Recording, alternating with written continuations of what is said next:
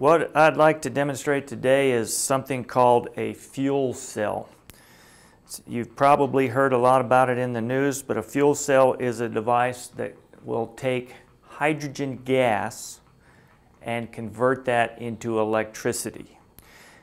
But it doesn't burn the hydrogen. The hydrogen is not burned as a fuel. All we're going to do is use the electrons off the hydrogen gas to be the electric current that we need. The nice thing about a fuel cell is we can use plain water as our source of fuel.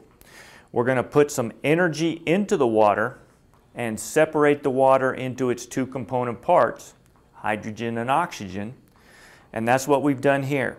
And the nice thing about it is the source of energy can be a solar cell, solar energy, the sunlight. Sunlight hits the solar cell, is converted to electricity, which then converts our source of water in these tubes into its component parts, hydrogen and oxygen.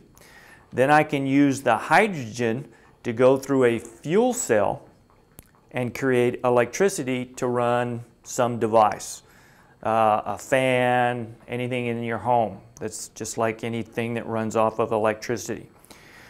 The byproduct of a fuel cell, interesting enough, is water.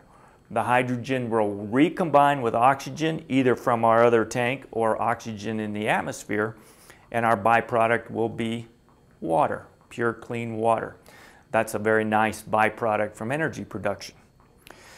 Interesting enough, a lot of the development in fuel cells has been from NASA, our space agencies. They use fuel cells on the space shuttle, and the byproduct of their energy production is drinking water for the astronauts.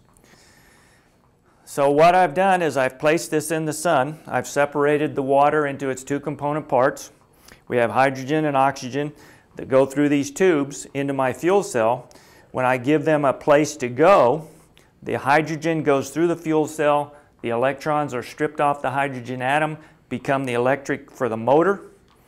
I can run a little fan or any other type of electrical device, and the output from that is clean drinking water. Fuel cell. A lot of people believe this will be one of the fuels of the future, what's called a hydrogen economy, where we use hydrogen as electric energy source because it's non-polluting. The source of energy to create the hydrogen will be solar, wind, other renewable energy sources, so we're not burning fossil fuels or anything like that. And then we have our clean water. Very nice.